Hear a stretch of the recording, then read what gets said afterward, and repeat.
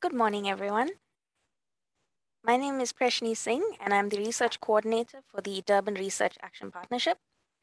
So for those of you who are unfamiliar, the Durban Research Action Partnership is a partnership between eThekwini Municipality and the University of KwaZulu-Natal, using research to address biodiversity, climate change, and social issues. So I'd like to welcome everybody to today's seminar on the Ingonyama Trust Sites. Thank you for attending this, and thank you for showing interest in this topic. So just to give a bit of background, the purpose of the seminar is that we have been trying for a while to get biodiversity information from the Ingonyama Trust Sites to help eThekwini Municipality with biodiversity planning and conservation. And so far, we've faced many challenges. So the idea for this morning is to have a 20 to 30-minute talk from our speaker, who will be addressing the following questions of what is the Ingonyama Trust, where are the Ingonyama Trust sites, and how do they link to the broader biodiversity of eThekwini? What makes these sites special or unique, and how are they managed? What is the planned future for these sites? What needs to be done in terms of research and conservation? And maybe we can get a bit into what you can do to help. We will then have a short discussion time, and we are quite keen to hear from you, your thoughts, your ideas, any specific questions you may have, you may want to ask the speaker. And also, it would be nice if we had a nice discussion on ideas on how to get this biodiversity information. So with that, I will introduce our speaker. It's Mr. Bheka Memela from the Biodiversity Stewardship Programme at the Environmental Planning and Climate Protection Department of eThekwini Municipality. So Bheka, I'll stop sharing and you can take over from here.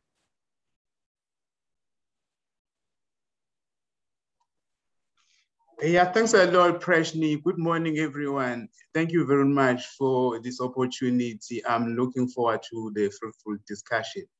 May you just give me a few minutes for downloading my presentation.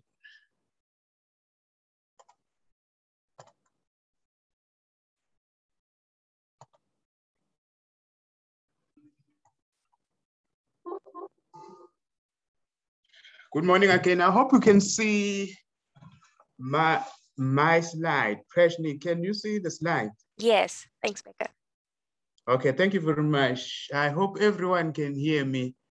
As Preshnee has indicated, I'm Bheka Memela from eThekwini Municipality's Biodiversity Planning branch under Environmental Planning and Climate Protection Department. I've been given this opportunity to ask some questions related to Ingonyama Trust land in particular, but with more emphasis on the questions related to research.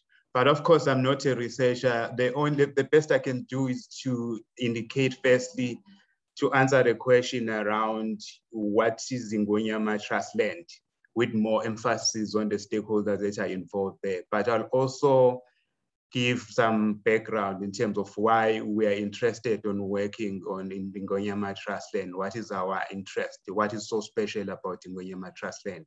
But I also touch on the question of management of the Ingonyama Trust land sites, with more emphasis in terms of why we feel that we may be managed to do something as far as the management of those areas is concerned.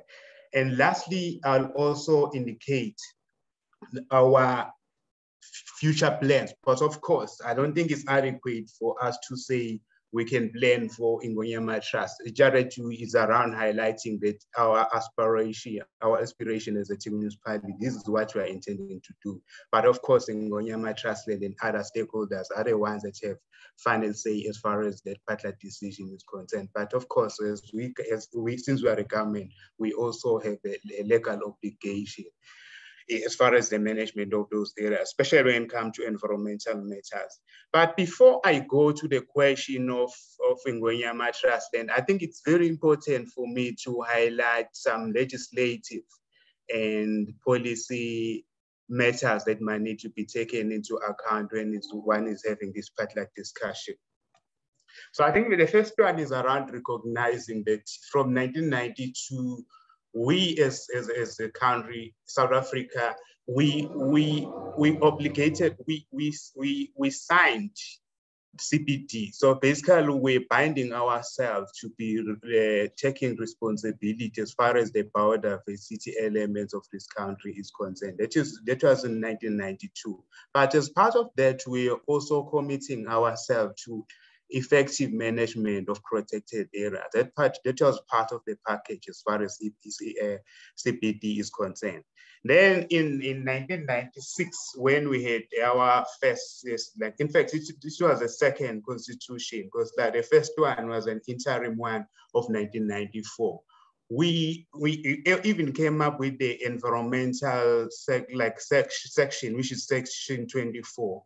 And that particular section is divided into two main components that are important. The first one is around acknowledging that everyone has a right to environment that is not harmful to their health and well-being. That's the first part.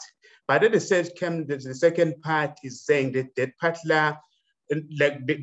particular right should also be protected by reasonable legislation and other means. I think when it comes to other means, that's where stewardship is coming to the part, because we also, especially from stewardship side, we are also exploring other means of ensuring that at least there's partnership for biodiversity conservation between government and private landowners, and including the communities as well. And interestingly, when it comes to our constitution, when it comes to chapter 2, it's specifically be dealing with the Bill of Rights. And the section that I've talked about, which is section 24, is specifically under the Bill of Rights. And section 7 is putting the obligation on the state when it comes to firstly respecting, protecting, and promoting the chapter 2 or the Bill of Rights, including the environmental rights. So I think that is also very important to take into account when we're having this particular discussion, because basically the Constitution is not only saying that you should be protecting the properties that are within our jurisdiction as far as environmental matters is concerned, but it's also giving us an obligation as far as ensuring that we are also considering the environmental rights that are highlighted. And we also have an obligation of ensuring that they are also protected. And interestingly, after 1996, we had the situation whereby in 1998, there was there's quite a number of legislation that were promulgated. One of them is National Environmental Management Act of 1998, which is quite interesting, because if you look at that particular legislation, especially when one is looking at section 2, it comes up with different principles. And one of those principles is around ensuring that at least when it comes to us dealing with environmental matters, we should also take into account the economic pillar and the social pillar. Although the challenge has always been around balancing these three pillars, but of course, they are there in terms of the principles. And interestingly, in 2003, in this country, we were able to come up with a legislation, specifically Section 24 of the National Environmental Management Protected Areas Act. Section 23 and Section 28 has been making it easier or possible for any private landowner or communities that feel that they have elements of biodiversity importance on their properties to proclaim them as protected area. So that has also provided for that. Interestingly, in the same legislation, there's also a very clear indication or commitment in terms of saying when it comes to these protected areas, we need to ensure that at least there are management plans. And even when it comes to the requirements for the management plans, they are there. So interestingly to me, that part of legislation is important because it also allowed especially when it comes to us, people who are interested in working even outside of state-owned properties, to be able to use the provisions of that particular legislation to argue for landowners and communities to work with the government in terms of protection of biodiversity. And in 2004, although I won't be able to go into details as far as each of these legislations are concerned, I'll only highlight the elements that I feel that they are important for our discussion. And there was also promulgation of the Biodiversity Act. I think what is also, there are two elements that I think to me that are important for this particular discussion. The first one is the fact that when it comes to this legislation,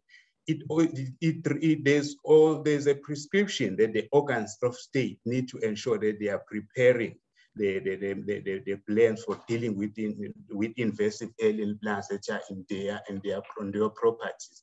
And the second one is also around the fact that that particular legislation, especially if you look at, I think it's section 44, it also provided for the Minister of Environmental Affairs to be able to enter into biodiversity management agreement with any individuals or organization for biodiversity, for protection of specific and management of specific biodiversity elements. And of course, in 2004, I think you should also, especially as a person who comes from Biodiversity Stewardship Programme, it's also important to note that the Western Cape province, they were able to come up with their own biodiversity stewardship program that enabled them to be able to facilitate the process of partnership between private landowners and government for biodiversity protection. But of course, it was also making use of the Protected Areas Act, especially when it comes to proclamation of some of the areas that we were proclaiming as far as the requirements of that legislation is concerned. Then in 2006, we as a KwaZulu-Natal were able to come up with our own biodiversity stewardship program, of course, learning from Western Cape. So that's why after that, there was a lot of cross-pollination between these two provinces as far as the implementation of the biodiversity stewardship program. And in 2008, we were able as a country to come up with the National Protected Area Expansion Strategy, basically, which also put more emphasis in terms of the need for the government to enter into biodiversity management partnership with private landowners and communities. That was also around acknowledging that those private areas and the communal areas, especially those that are rich in terms of biodiversity, they have a very important role to play in terms of protected area expansion. And in 2016, we as a eThekwini Municipality also came up with our own eThekwini Biodiversity Stewardship policy that also provided as a vehicle for us to enter into, not only enter, but at the same time to facilitate for biodiversity stewardship partnership between us as government and private and communal areas.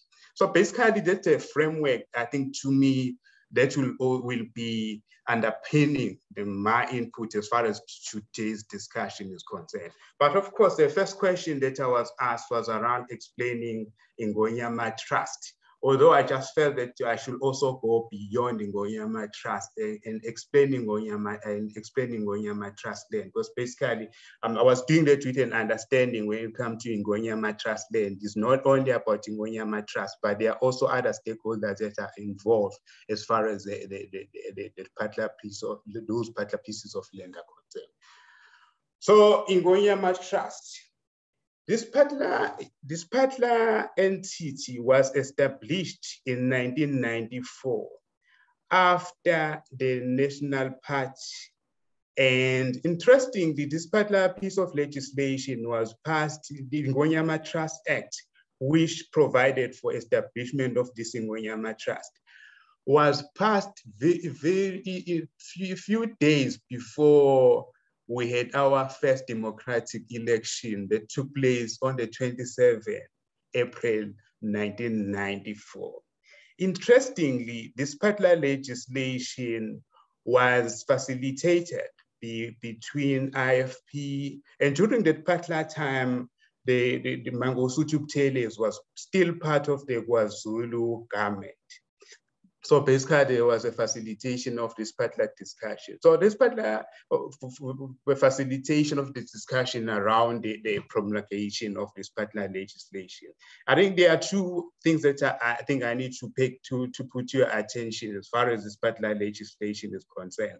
The first one, it provided for what you called, because remember before, during the apartheid regime, most of the KwaZulu land was under the administration of KwaZulu government. That was established in 1971 under the Bantu Homelands Constitution Act that provided for the KwaZulu homeland to have its own executive power and legislative power.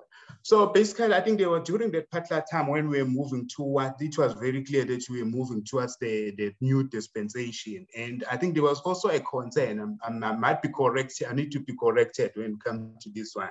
I think there was a concern, if I'm not making a mistake, that when the ANC government took over, the government will not take care of the king of the Zulu or the Ingonyama. And by the way, the name Ingonyama means the king of the Zulu.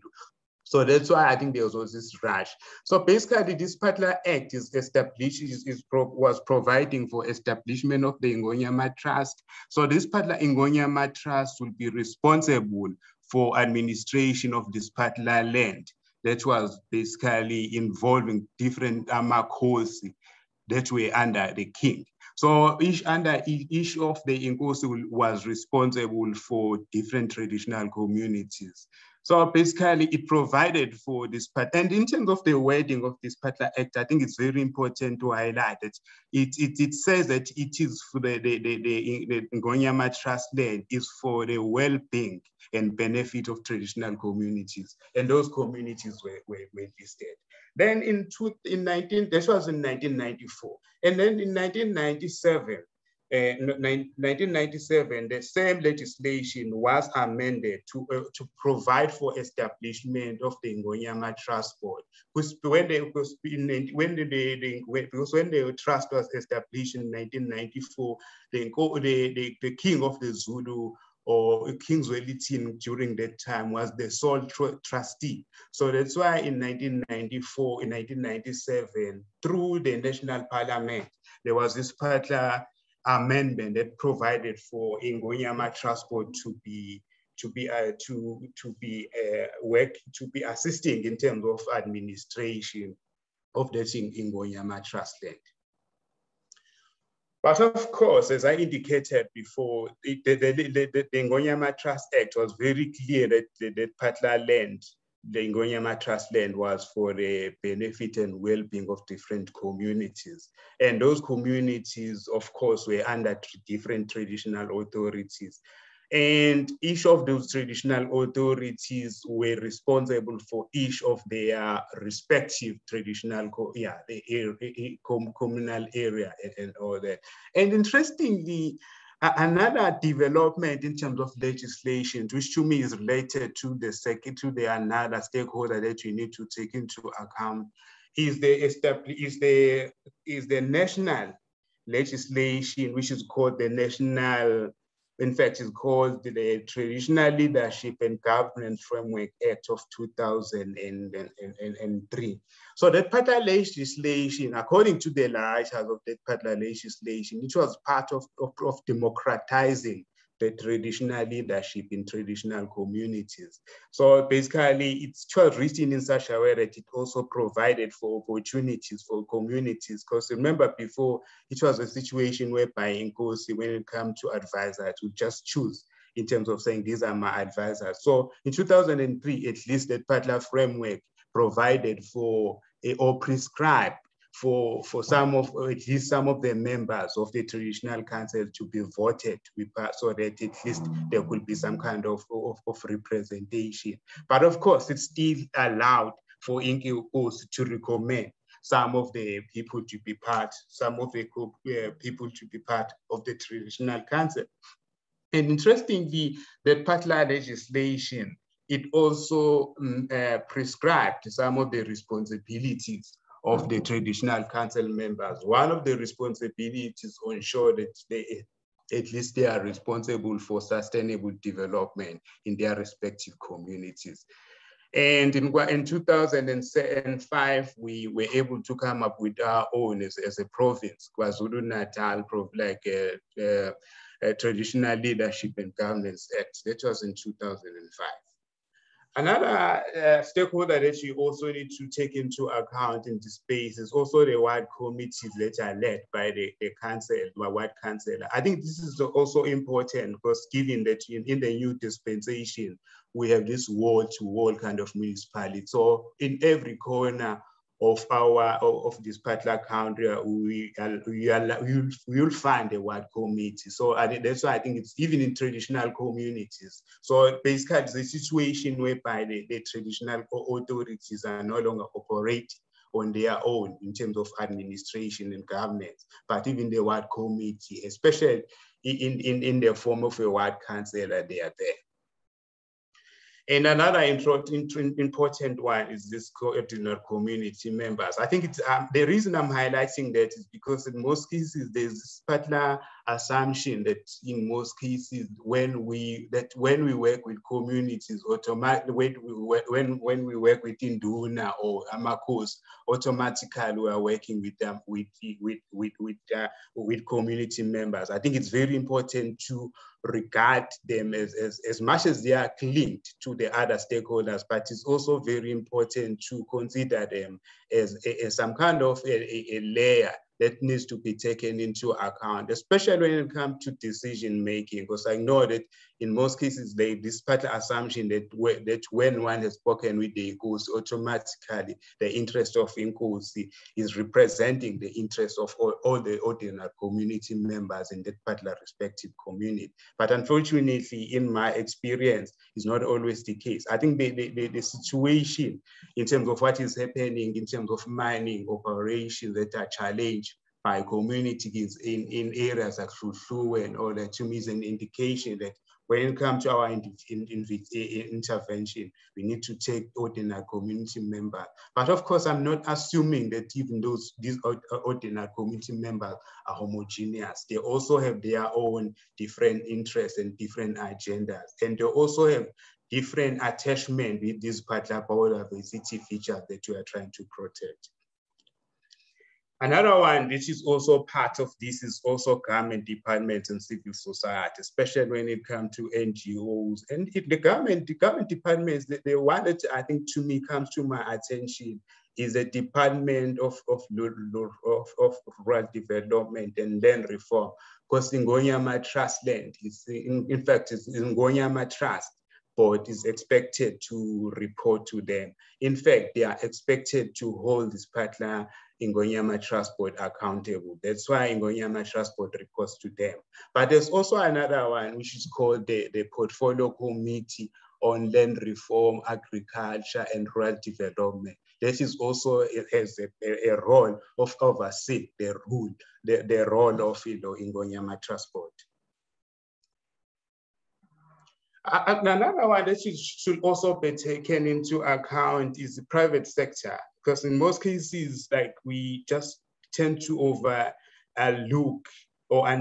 the influence of, especially given that some of these the private sector guys have so much money, which to me, they play a very important role in terms of tempting sometimes, and sometimes finding a way of twisting the arms of some of the community leaders, especially sometimes using their financial muscle to push their own project. And some of those projects, unfortunately, they are not in line with the ethos of biodiversity conservation. So basically, that's a picture that I presented about Ingonyama Trust Land. But of course, I think it's very important this picture is just showing how this, although I might be generalizing, but basically this is how some of these rural communities look like. And in terms of the communities that I was talking about, for instance, in terms of tenure arrangement, you'll find that one household will be given a piece of land.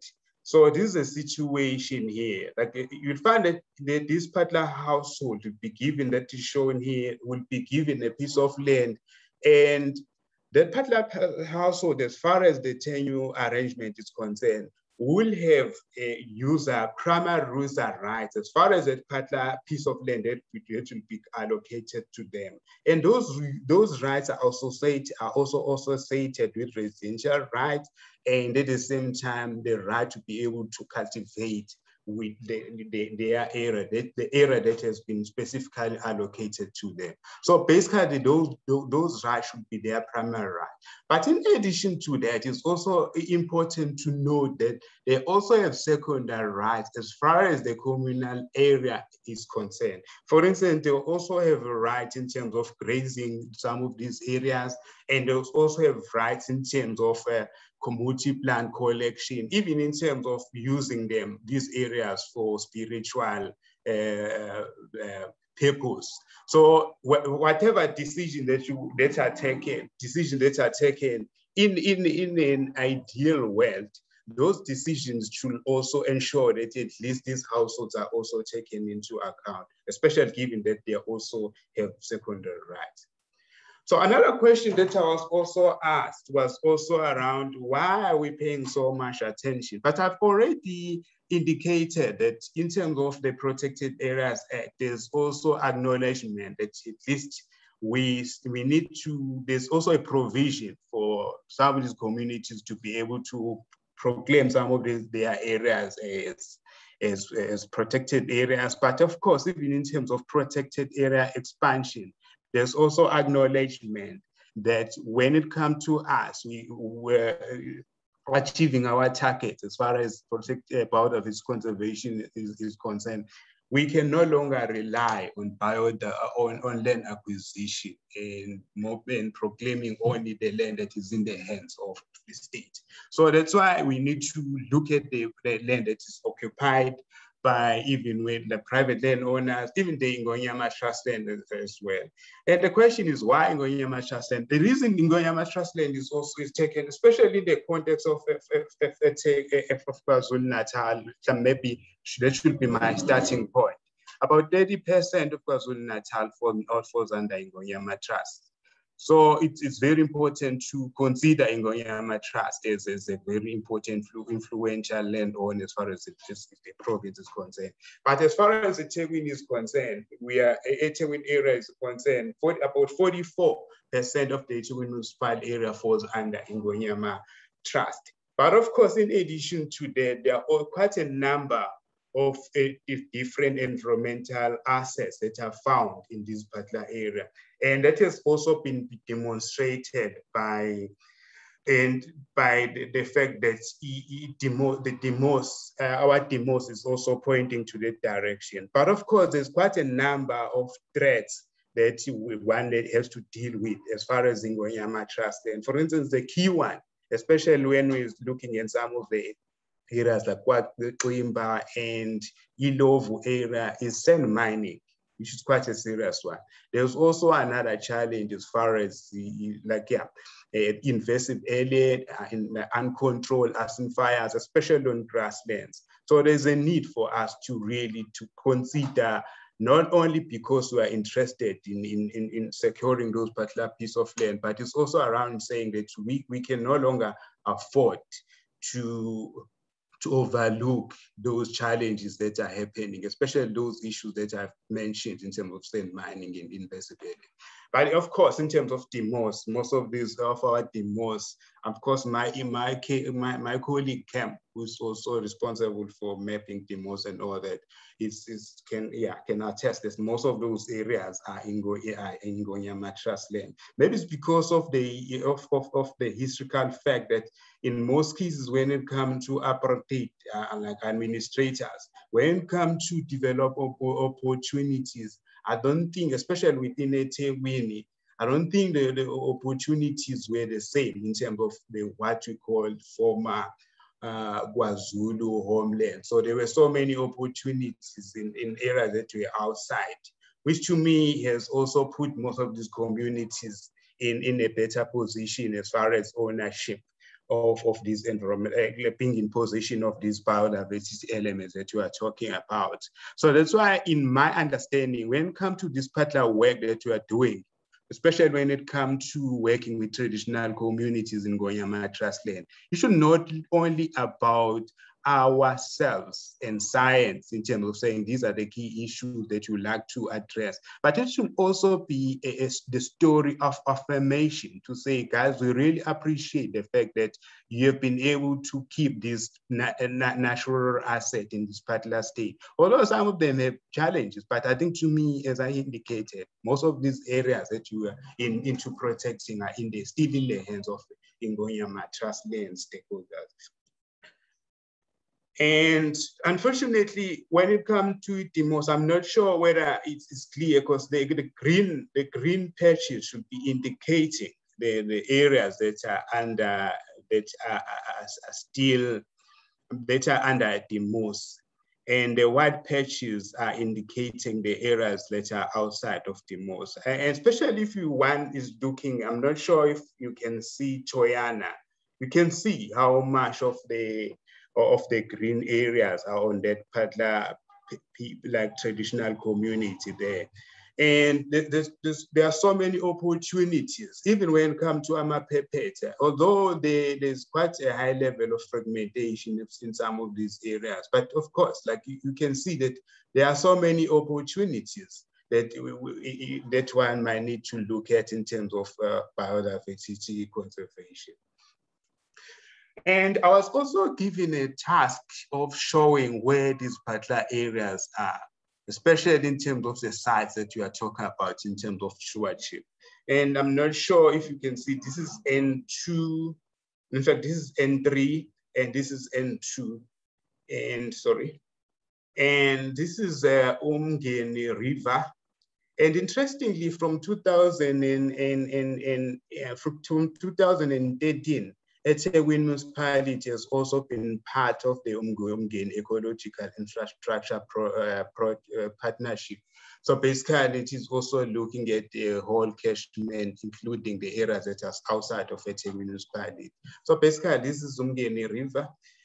And Umdloti, and yeah, like there's also Umlazi River, I'm not sure if you can see it, and there's also Zimbabwe River, and further south you can see Ilovo River.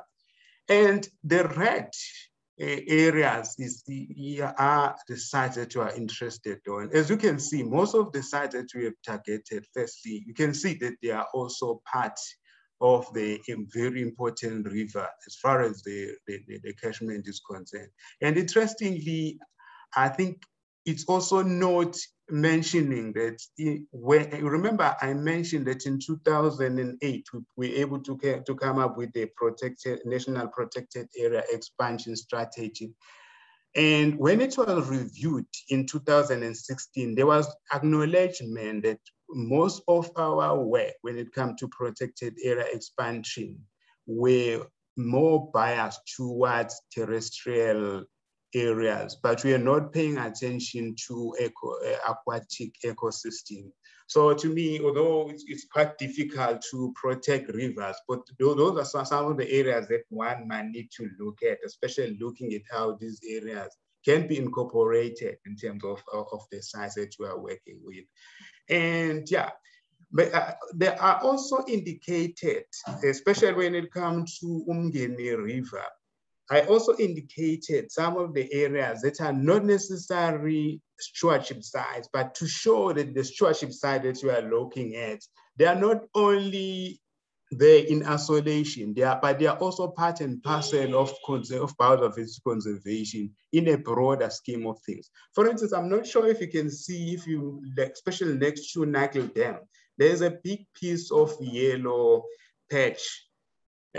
This patch is, although it falls outside of eThekwini Municipality, is owned by the Misa traditional community. So they've already started the process of being part of the stewardship program, although they are outside of us as a municipality. And of course, we also have this area that is falling under Ingosugwala called Amaphephethe. I'm not sure if you can see my arrow here. We also have an interest as far as this particular area is concerned. And linked to that, there's also another one which is called Inanda Mountain, which is about, I think if I'm not making a mistake, is more than 200 hectares of KZN sandstone sulfate grassland. And along Umdloti River, few kilometers before you reach as a near dam. You can see there's also another area called KwaZulu-Natal, and part of that, one section of that area is under us as a eThekwini, and another section is falling under Indwe, the local municipality, or Ilembe district municipality. As you can see, that in terms of the location of this particular site, management of that site is very important, especially as far as protection of water that enters as a near dam. I think the same thing has also been said about KwaZulu-Natal as well, because KwaZulu-Natal is here, and which is a few kilometers from Cattle Ridge. And it's quite important as far as like KwaZulu-Natal and Maphephethe, they are quite important as far as Umgeni catchment is concerned. And as far as KwaZulu-Natal is concerned, it's also important to note that I'm not sure if you can see my arrow. Like that particular piece, those pieces of land are under us as a eThekwini municipality. They are called Motis C. So currently we are in the process of proclaiming it as a nature reserve, but we are, it's still under process. And there's also Pezulu game estate. I'm not sure if you can see it in, I'm not good with colors, but I think it's spirit or purple, something like that. And outside, of course, outside of, like, I think after just few kilometers from Cattle Ridge, there's also another like a piece of land. Although it's outside of eThekwini municipality, it's called Maibuye. This one is a game reserve in Maibuye Game Reserve. It's under a community. It was given to communities through land reform process, restitution process to be specific. And this is Buffets Dry. I think most of you are familiar with Buffets Dry, and which is next to Verulem, is under eThekwini municipality, is not part of stewardship, but of course is few kilometers from the stewardship site that we are looking at. Further south, especially we also have Jongweni Game Reserve. When it comes to this one, this is not as much as it is a stewardship site, but it is not a Ingonyama Trust land. This one is under community trust. It was given to the community through this restitution process. But we also have an interest as far as this one is concerned. And there's also another one called, next to it, there's also another one called Tafelkop. This one is also very nice because it also have nice, KZN sulfate grassland and some patches of eastern scarp forest. And further and along Umlazi River, there's also another site called Kwaqele, which is under Ingosicele. And further south, there's also another one called Toyana. It's under Ward 105, which was transferred to us as a eThekwini after 2016 local government election. So it's quite a new site, and of course, it also has a potential in terms of biodiversity. Interestingly, it's one of those areas that are still natural, and there are so many opportunities in terms of working there. And maybe it's because of the fact that we've always been told by the community that when the community used to be under Oku district, there were very limited development opportunities. But I'm not sure, like, given that it should be transferred, like it has been transferred to us, how will those development opportunities negatively impact on biodiversity elements of that particular area. That's why it's very important for us to start looking at formalizing, at least starting engaging the communities, looking at the whole question of partnering with the communities. So basically, this is how these sites look like. As I indicated before, this is Motesim, this is Pezu, this is KwaXimba. Yeah, and another thing that I might also need to put to your attention, when it comes to these patches, the red patches that I've indicated, like here on these maps, these are representing only the natural areas. So we have tried by all means to remove the transformed areas or the modified areas. Most of these areas that I've indicated here are natural areas that will be excluding like rivers or other infrastructure, not rivers, households, like schools and other infrastructure. So those are representing the natural areas. So basically, this is one of the picture of KwaXimba, which is, as I indicated to you, this is, yeah, there's also one of the stewardship sites. And this is further down, we also have Shongweni, Shongweni Game Reserve. As I indicated, we have Tafelkop, KwaXele, and further, like, yeah, on my right, there's also Silver Clan, which is managed by NRD. So this is a picture that was taken in Tafelkop, showing scarp forest and in terms of the habitat. And of course, yeah, it's quite a nice area. And this is KwaXele that I've also shown you. As you can see, it also has this part like essence on south of grassland. This is Toyana. This is just a closer look. And of course, for now, we are only focusing on Toyana, but of course, there are so many other opportunities because there's also another area that's on this particular side that is owned, it's still very natural, it's owned by Inkosi Mkhize. So there are also opportunities of looking at other areas that are also neighboring this one. So this one was taken in Toyana. This picture was taken, this is the Illovo River.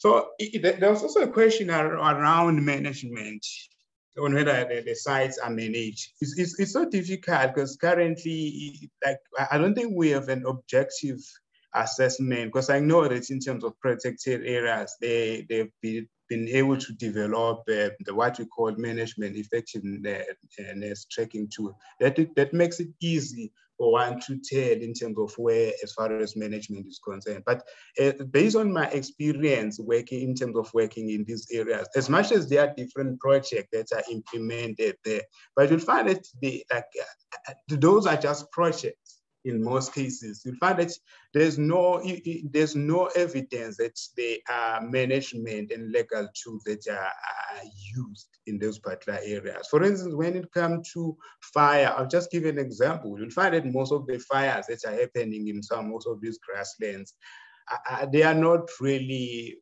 planned, in my experience. We find that someone will just wake up in the morning and feel that, no, I'm in a mood for burning something, and they'll just burn the grassland. And sometimes we find that some of these fires will be started by hunters because they are trying to trigger the green flash. And sometimes they will be started by livestock owner, like livestock grazers and all that. But yeah, there are no systems that I know of. But at the same time, to complicate matters, the fact that even the government has not been assisting in most cases, assisting the situation, because you'll find that even when it comes to government interventions that are taking place in most of these areas, they are not properly aligned. So you'll find that in most cases, you might have 2 or 3 government departments working in the same space. They are not even talking to each other. And sometimes they might even be sending conflicting messages to the community. And sometimes there could also be some kind of duplication in terms of the interventions that are happening there. of course, you'll find that especially when it comes to the issue that I mentioned, especially when it comes to arson fires and sand mining, you find that there are no clear mechanisms in most cases. And unfortunately, we as government, when it comes to these matters, we have always been found with, like wanting. So like sand mining is just a typical example of how well we have been doing in terms of not being proactive in terms of dealing with these issues. Another one is also related to allocative efficiency. You'll find that in most cases, as much as with the science, especially when it comes to systematic conservation planning, I think we've been able to come up with tools that will allow us to say, at least ideally, this is where the biodiversity elements should be. And in fact, even in terms of resource allocation, that science should be able to direct us in terms of saying, when you're assisting the communities, these are the communities that should be supported. And to make it worse, sometimes we'll find that there are situations whereby some of the landowners that are not necessarily pro-conservation, especially when it comes to communities, are getting all the support, but the communities that are pro-conservation are not getting enough attention. So basically, in a nutshell, I don't think there's been consistency of you in terms of use of the government using carrot and stick. And the last one is also related to the fact that even the partnership between government and communities is not like the partnership is not properly defined. As I indicated, in 2006 in this partner province, where we've been able to come up with our own biodiversity stewardship, which to me provide tools for proper definition of relationship between government and communities, even when it comes to landowners. But I'm not convinced that we've done enough in terms of making those partner tools. So on those lines, I'm trying to communicate that I'm not convinced that we have enough elements that will constitute that will be crucial as far as properly managed sites are concerned.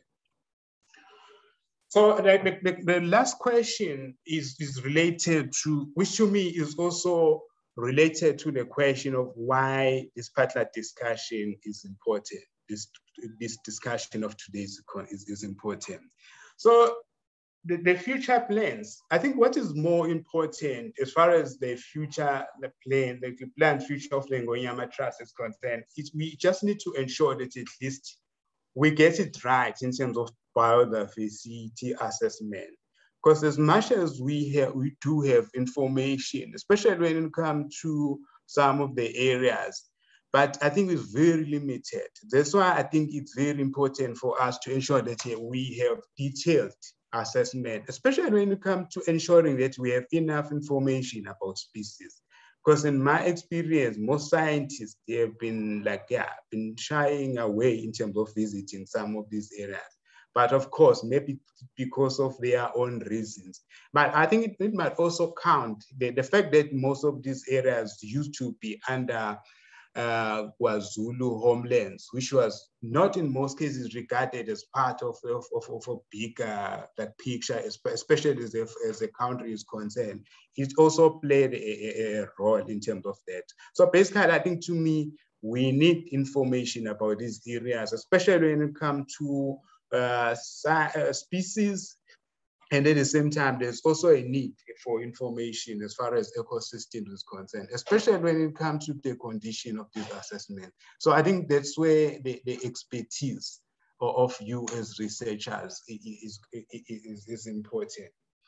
So of course, after that, we'll be able to use those particular results of the assessment as part of negotiating, especially with the province, KwaZulu-Natal in particular, because in most cases, when it comes to, especially when it comes to the stewardship site processes, we need to ensure that we are working with KwaZulu-Natal, especially in terms of, because they are the ones that will be able to advise us in terms of saying which of these areas will qualify as a nature reserve and which ones would qualify for other categories as far as different categories are concerned.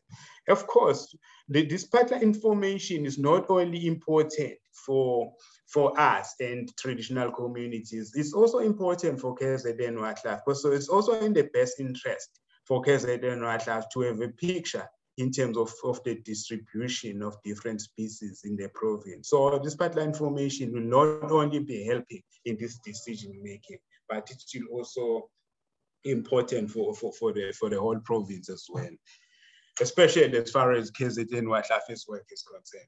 But of course, we'll also be using the information to be able to define the relationship between us, like especially as government and communities in relation to the site. That is also very important because it will also allow us to be able to say these are the sensitive sites and these are the species that might need to be taken into account when it comes to you grazing, for instance, when it comes to penning and all that. So in a way, you'll also have an input. This information will also have an input as far as management of the site is concerned. Of course, like even when it comes to management, especially when it comes to management plan, that information from scientists is very important. So that's why we also be looking at that in terms of how can we make use of this information for management plans and especially for decision making within the framework of the management plan. And the last one is also around like continuing with the process of lobbying for support for the sites. Because I think to me, as it has always been highlighted, Ingonyama Trust Land is such an important piece of the jigsaw puzzle as far as as far as conservation of the eThekwini Municipality areas biodiversity. So we can't afford really to have these sites not getting enough support. So to me, the more information we have about these sites, the more it will be easier for us to lobby.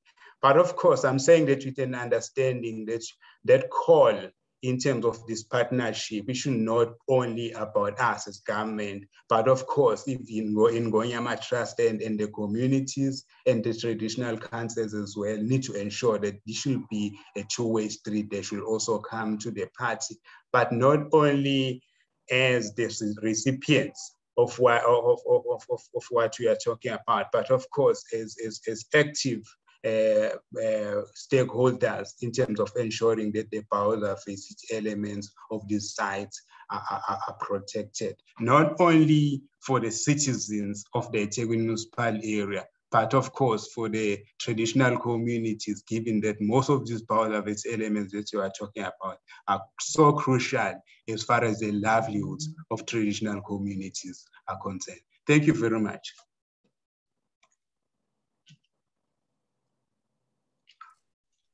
Thank you, Bheka, for that. Yeah, to condense all of the complexity into something, that just getting to the point of what it is that, well, the reason why we're having the seminar to sort of discuss ideas around how do we get these detailed biodiversity assessments. We had tried to do sort of biodiversity surveys, and unfortunately, it fell into that same week that we went into the first COVID lockdown. So there was a bit of confusion there, and we weren't able to get some of our experts who volunteered to get out into one of the areas and just assess and see and maybe come up with a plan of how they could sample the area and provide a species list at least. So let's just open up for questions. So if you have any questions for Bheka, please put your hand up and we can just start this discussion.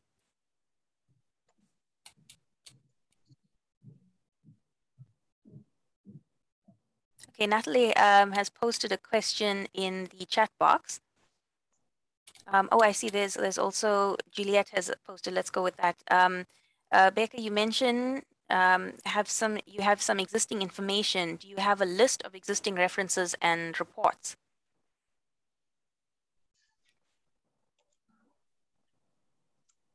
Yeah, thanks, Preshnee. Can you be specific? What kind of information will you be looking at? I'm not too sure. Maybe Juliet can elaborate a little bit Okay. of what she's asking. I think she's just asking what sort of existing information do you already have? Oh, just any general information. So yeah, are there existing references and reports for some of these areas, or is it really that it's a completely blank slate, I suppose? Yeah, I mean, for instance, like Dr. Kamane has already done some work. For instance, she had a student working on the Kwaqele site in terms of doing the field condition assessment. So the report was also made available to us. And we also had one student doing the mapping exercise for eucalyptus at Toyana as well. And we also had, you remember last year, as you have already indicated, Preshnee, we were planning to do a BioBlitz, but because of I think people there was this part of confusion on whether we should proceed, or we ended up, like some of us, like we're not able to be part of that part of BioBlitz, but the entomologist by the name of Mark was able to visit Kwaqele, and he was able to give us a list of I think more than 30 butterflies species. Yeah, so there's information that is available, and I think it's also part of this today's discussion, even to have an understanding in terms of who has done what, because at the same time we don't want to reinvent the wheel. If someone has done the research in terms of in these areas, we'll really love to have an access to that information. But of course, I can make some of the information that is available. I can share it with you, Preshnee, then you can share it with everyone. And at the same time, maybe I might also need to highlight that maybe after this, because today it was mainly around showing everyone where these sites are. I hope in future we'll be able to deal with the specific site to say, okay, Kwaqele, let's just look at Kwaqele and let us check what information is already in existence as far as this particular site. I'm sure in future we'll be able to have a specific discussion for specific sites. Yeah, I think we just need to work around looking at what's already there and then trying to fill the gaps as we go. So Peter, we'll just go over to you. You have your hand up, and then we'll go to Natalie's question. And then there's also another question in the chat box. Yes, go ahead. Yeah, thanks, Preshnee, and good morning to colleagues. I'm from eThekwini Economic Development Unit. Some years back, we, as eThekwini, piloted the Rural Area-Based Management Program, which obviously focused purely on the rural tribal areas of eThekwini. And I recall our colleagues from our environmental branch, we mapped strategic environmental areas with the view of trying to set up community or biodiversity stewardship programs to try and secure these areas. I don't know if that information is still available. But the success of trying to set up these areas and manage them was basically boiled down to what benefits were there for the communities to participate in setting aside these areas. So there was always an economic benefit being looked at in these areas. And one way of looking at it is to tie these areas maybe to particular economic project areas, in particular tourism projects. And we have quite a few of those in existence and proposed throughout the rural areas, where you could have a tourism project linked to one of these areas that could potentially then feed off each other. And I'm talking of areas like, I see our colleagues from KZN Tourism are proposing projects on top of Inanda Mountain. There is in Tatakuza at Armstrong Hill, another example. We've also looked at tourism initiatives around Hazelmere Dam, Inanda Dam, and even Shongweni Dam, where obviously these projects are trying to be set up for economic benefits to the communities. And many of these projects do fall within some of these areas that you are proposing on these maps that you've presented. So there's maybe opportunities there to form synergies, you know, that one can work together, you know, in setting up these economic projects linked to some of these conservation areas that you're trying to protect. So yeah, so I just want to raise a point that, you know, that's one way of looking at this, to link it to some form of economic intervention that together, you know, you can then create these benefits to some of the host communities. Thanks. Thanks for that, Peter. Bheka, do you want to comment? Yeah, thanks a lot, Peter. This is really highly appreciated, because to me, that's exactly what we are looking forward to, because basically our department is very strong when it comes to environmental issues, but when it comes to, it goes back to the whole question of balancing the economic pillar and the environmental pillar. And if we can really partner with you, especially given your experience, we'll really appreciate it. And it also, to me, those initiatives also allow us to be more proactive. Because if we are saying we are against transformation of land and modification of land, we should be able to provide sustainable alternatives on the table. I think people like you will really assist us in terms of achieving that. Yeah, I'm looking forward for more detailed discussion in terms of how we can go about in ensuring that is happening. Thank you very much. Okay, let's go to Natalie's question of the priority sites in eThekwini and on ITB land. What percentage of these have biodiversity stewardship agreements in place? And to what extent is there compliance monitoring when the MOUs are in place? Illegal sand mining is a pervasive issue. What is being done to address this? So it's a bit of two parts. So it's just basically what sort of are there agreements in place, and is there monitoring for the management of these biodiversity stewardship areas? And then the second one is what's being done to address the illegal sand mining? Yeah, I think when it comes to the question of whether we've finalized any agreement, we haven't finalized any agreement. This is part of the process of ensuring that at least, remember, before you sign any agreement, you need to know exactly what is there. That's why partnering with researchers is important, because the starting point should be around knowing what is there. And at the same time, then those that partner input will also help us in terms of the stewardship process when we present to KZN Wildlife in particular, to be able to say, this is what is on this partner site. For instance, if there's the evidence that some of these sites have like critical endangered species, that will strengthen our case for protected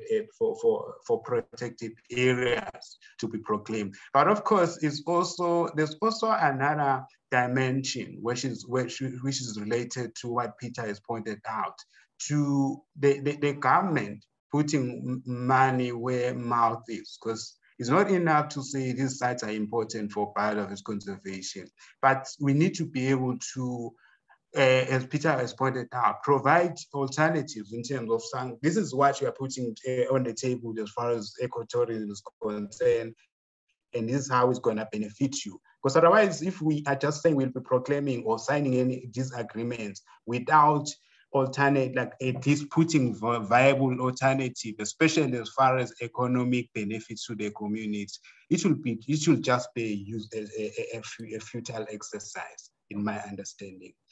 My take is, let us get it right as far as biodiversity elements are concerned. And in addition to that, let us put the resources in terms of, but I'm just saying we should be throwing resources, but at least in principle, we should be able to say, if the communities agreeing on this partner stewardship arrangement, this is what we can do as government in terms of assisting them. Thank you. Yeah, and I think just with the illegal sand mining Yes, issue. yeah, Yes. there's also another question around sand mining. I'm not sure if, because in our department, we also have like my colleague from environment, like from compliance. I'm not sure if they are part of this meeting, but of course they will comment if they are available. But I think the challenges that we have also been facing, especially when it comes to dealing with sand mining, is the fact that when it comes to sand mining, it does not fall directly on our mandate. I think there's a problem when it comes to, like, I'll just say it's a challenge as far as environmental legislation is concerned. There are people that, like, there are officials that are mandated for different pieces of legislation. So when it comes to sand mining, that's more of DMR's mandate. But of course, from my colleagues, from enforcement, if they are available, they can also add. I think that's, but in my understanding, that's what we have been struggling with. But of course, we have been, especially my colleagues, have been doing a great job in terms of ensuring that they are inviting DMR to address some of these issues of sand mining. But from us as a eThekwini municipality, from stewardship, especially working with the likes of Zoda Ngubeni, my colleague, and others, we have also been able to proactively invite DMR to address some of the community members in workshops. Especially, I remember with some workshops on sand mining in Gwaklimba. We also had another one in Mapepete, and also had another one in Gwakele. But unfortunately, doing workshops is not enough. It's also very important for the state to start taking some action. As I indicated, when it comes to Section 7 of 7.2 of our Constitution, the state also has a responsibility of ensuring that at least these environmental rights are protected. I think, to me, it's nice to have these environmental workshops and awareness, but I think the state should also be seen as active in terms of taking action. But of course, my colleagues from that deals with environmental compliance will also add if I have omitted anything. Thank you. Okay, thanks, Bheka. Terry Stewart, I think, just gave a comment on, I think, just understanding the compliance and Natalie's question a little bit about agreements in place. So he says ITB is not the landowner. They are essentially a giant body corporate. The question, though, is not whether or not they have a biodiversity policy, but why don't we see any formal acknowledgement of their legal responsibility to manage the land and biodiversity compliance with our town planning schemes? This is the starting point at which we should be coming in to assist with partnerships. I think that's a very good point there. Let's just go back to the questions.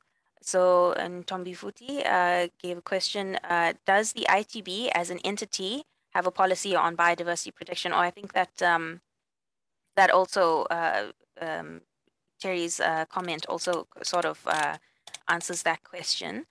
Let's just go to Yvette's question here.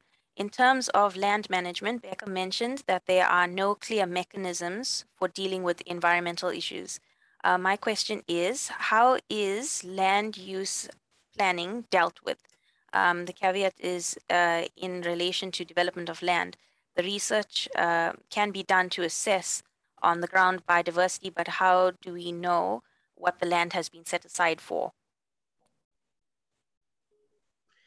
No, yeah, if I could just comment there, I think this one is related to introduction of scheme, if I'm not making a mistake, in terms of, is it related to that, the question? I'm not sure, maybe yeah, maybe she might need to explain. Yeah, because I know that it's in terms of pluma, although I don't deal with that particular directly with that particular piece of legislation, but I know that there's been some processes specifically for trying to introduce some schemes in traditional communities, but I'm not sure where that particular process is. Maybe if my colleagues at deals who are planners would be able to advise us. Thank you. Peter, you have your hand up.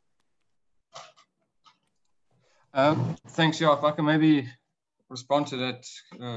Yes, please. My past involved. Yeah. my understanding is that eThekwini now does have a wall-to-wall scheme. I think all municipalities now have wall-to-wall schemes as of July or June last year. And this was coordinated by Kochta. My understanding that there's a blanket zoning now, they call it traditional authority area zone, that's applied to all the tribal areas. You know, obviously the primary land use there is typically would be agriculture, you know, a dwelling house, municipal facilities. And then the rest is all allowed by special consent. I don't think they have specifically zoned conservation areas. I could be wrong. Although most of that is defined in the various spatial plans that have been done throughout the eThekwini area. And obviously those plans, the conservation areas would tie up with all the DMOS areas that were identified. But I don't think they've been specifically zoned. So I think this traditional authority blanket zoning was just a first step towards getting a scheme in place, you know, for the entire tribal areas, and then over time start defining specific zones. But then again, it's quite difficult because we don't have cadastral properties, you know, in tribal areas, you know. So it's difficult to define specific zonings because you don't have cadastral boundaries that would define where that zoning ends and starts. So that does make it also difficult. But there's a process that eThekwini is currently working towards, having a separate scheme, you know, dealing with the tribal areas. Thanks. Thanks for that, Peter. Yeah, so Yvette was just asking basically how is the land carved up and who decides what happens to the land. So I think Peter's comment there, I'm not sure if that answers the question a little bit. And then you, Peter also sent a comment for the sustainable management and protection of these proposed conservation areas. It could potentially be linked with a tourism project and community project to ensure economic beneficiation to host communities. One option is to involve the owners, operators of such tourism assets in the management of the conservation areas, or at least contribute towards it. For example, if a tourism asset is built and leased out to a private operator, it could be done on a conditional agreement that the surrounding conservation areas are managed as part of the tourist asset. We've got a question or a comment here from Nokwanda. eThekwini has a DMOS layer and environmental conservation reserves in line with the schemes which contribute to the protection of ecologically sensitive areas.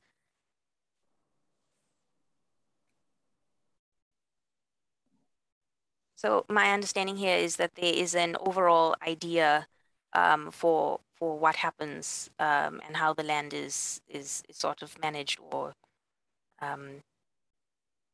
carved up, basically, how that eThekwini would decide what happens with the land in essence.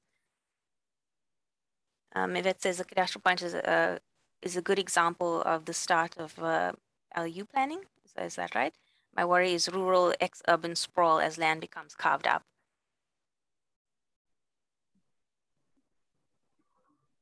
Oh, sorry, land use.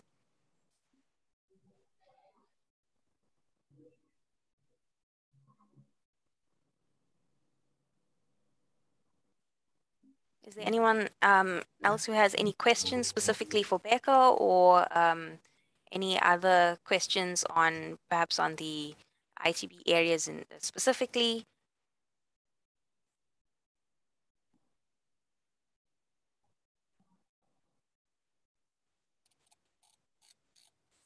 Okay, I don't really see any hands up. Bheka, I think just a question from my side. I know one of the key issues that we've come across with trying to get researchers out into the fields has been, or into these areas has been logistics. So it's very difficult to access some of these areas. And one key issue has always been safety.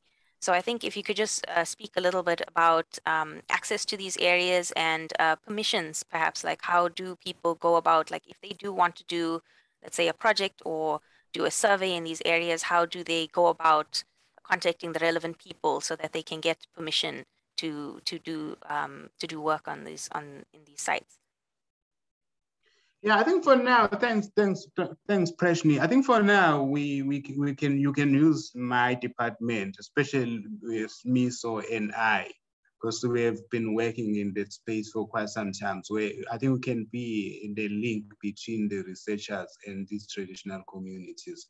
But what I'll also stress that it's also very important for researchers to give us more time when it comes to, because they've been a situation whereby a person will just give me a call and say, Bheka, we are planning to go to the site tomorrow. Can you join us? Which to me, from processes perspective, I don't think is reasonable, because firstly, as part of the process, we need to ensure that we are informing the Induna, so that at least the Induna can make, at least firstly, allow you to have an access to that particular piece of land. And secondly, for them to understand what that particular research is all about. And thirdly, for them to be able to even to organize someone to go with you when it comes to you wanting to do field work and all that, for safety reasons, because I know that it's not safe for one in any, even when it comes to our nature reserve, for one to move around carrying expensive camera or research equipment. It's always useful to get someone, a local person, to be there with you. Thank you. Yeah, thanks for that. Just to give some perspective. Lee says information regarding obtaining signed landowner and land manager permission or authorization is key. Yeah, for a lot of that we do, and also for our ethics and we do need permission when doing work. Yeah, and sometimes formal permission as well. And then what provisions? She just asked a question here. What provisions are made for field-based research taking place at night? So that's a good question. So if they were going to be, you know, sort of nocturnal surveys and stuff, what sort of provisions can be made in terms of for ensuring safety? Yeah, I think to me, you make the same. Maybe I might need to go back a little bit to say, I think to me, researchers also have a responsibility, as far as I know, of ensuring that whatever research that is taking place, it also triggers the interest of the community. So in my understanding, it's always useful to, at least, even if you know that community members are not necessarily researchers, to ensure that at least you have some people that are at least informed about what your research is all about, and try by all means to ensure that at least you work with them, because I can assure there will be people who will be willing to go an extra mile in terms of assisting you even at night to ensure that at least your research is successful. I know that it has been done in some of the sites, even outside of eThekwini Municipality, where ordinary community members just become some kind of key actors as far as the research is concerned. And at the same time, I think to me, it also provides an opportunity for the researchers as well to learn from the community, because I think there's so much local knowledge that is there. We might know some of the stuff as like scientists and all that, but at the same time, it depends on how we do our research. I think there's also an opportunity of learning from local knowledge as well. I'll just give an example, although this particular example is not directly related to this discussion. I'm not sure if it's part of this discussion. We're in Howick, and we're trying by all means to find earthworms for fishing. We're struggling. And after about 20 minutes, a very young person from the area said, guys, what are you doing? He said, no, we're looking for earthworms. Within seconds, the young man was able to show us where the earthworms were. So, which to me shows how crucial local knowledge is. So I think to me, it's in the best interest to ensure that at least, yeah, the communities are there. That's a very good point. Yeah, you know, it just does help to, like, the local people would know the area best and can really like help you. So I think there needs to be that sort of two-way sharing, and maybe I think it's a good engagement if we can try to promote that, and get people involved so they'll have like an investment in in the research. And yeah, so Juliet asks if we want to plan field work, how much notice would you need, Bheka or Smiso, I suppose, whoever we get in contact with in eThekwini? How much notice would you need on average to get in contact with local landowners and community members and to get consent? Yeah, I'm not sure. I mean, I'm assuming if maybe a week or two in advance, something that just I'm sure you have to. It depends also, I suppose, on the research. If you have to have discussions or explain things, or yeah, just let us know how much time would you need. Yeah, thanks a lot, Preshnee. I think 2 weeks or 1 week is enough. But of course, I think I think we've already pointed that one out. Even to me, it's also very important for us to have a summary that you can communicate to communities to say, this is my research all about, and this is how we think it will be of assistance to the community as well. I think it makes it easier for me when I'm communicating the research project to the traditional community to say, this is what the researcher is planning to do, and this is how we feel it will be of significance to the community. But of course, I'm saying that with an understanding that it's not all research project that will be having a direct relevance to communities. But I think in the long run, Preshnee, it's also very important for the research institution to look at how they can also some kind of a partnership with communities at local community level, at community level. Because just imagine if they know, for instance, in Kwazulu that there's UKZN. I'm just giving an example, like research, there is researchers from UKZN.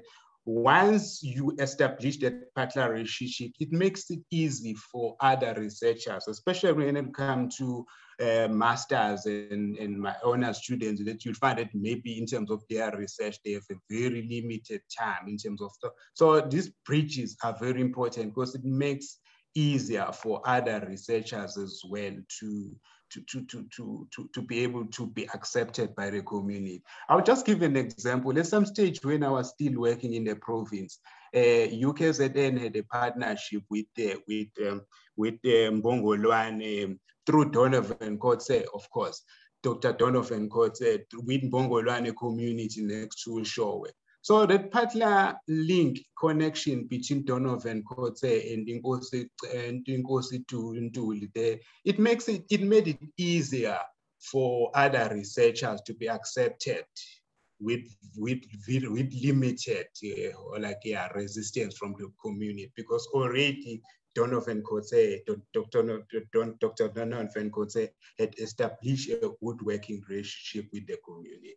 So I think those are some of the partnerships that the university might need to look at. But of course, we are also willing to drive the process of linking the institution with the community. Yeah.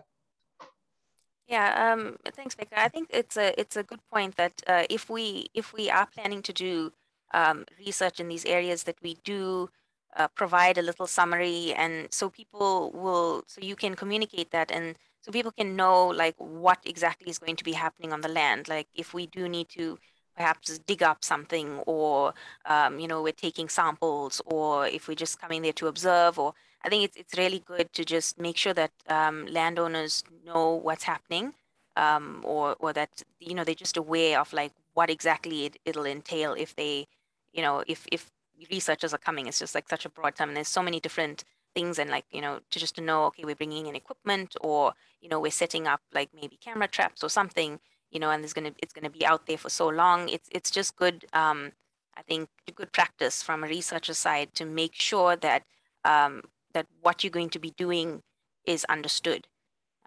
Yeah, so you just you create those good relationships, and we can just further build from that. And then people who are coming afterwards can just you know, and then there's some sort of understanding, at least with the locals, of like what it sort of means when people are coming here, yeah, and what they're looking to do. Yeah. Yes, definitely.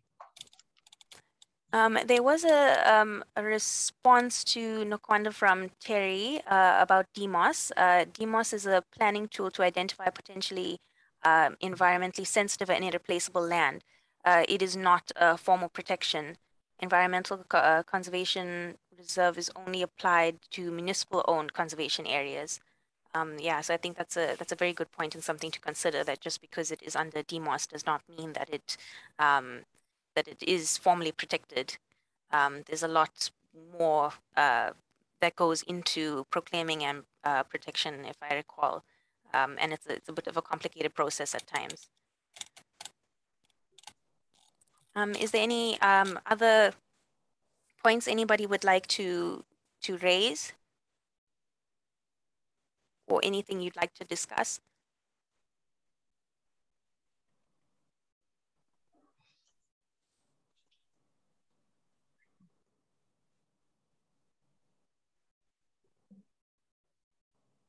Okay, so I think, oh, Nakwanda says DMOS is one of the tools used to guide environmental protection.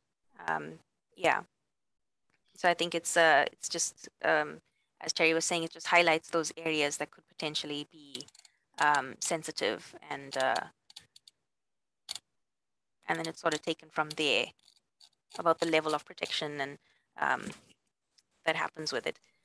So Becca, if you just stop sharing your screen, I will share mine, and just to share just some contact details, because I think we can perhaps close up if there's nothing more that people would like to discuss.